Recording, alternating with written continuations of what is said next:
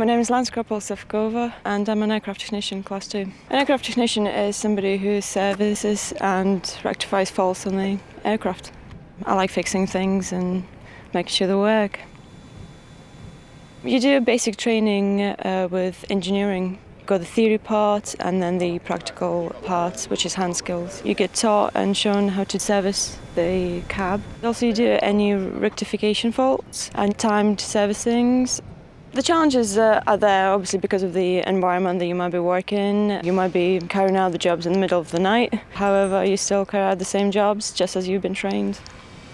Today we've done an area weapon system functional test. So you make sure that the system works properly. You start by uploading the dummy rounds onto the track, through the magazine, down to the gun, after which it is fired to make sure it functions.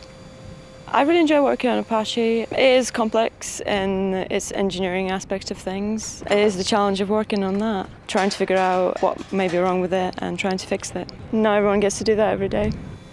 The promotion is relatively quick if you are switched on, you're good at your job and you display leadership qualities. It's a great job, you do get enjoyment out of it and you do get to go places with the Army as well.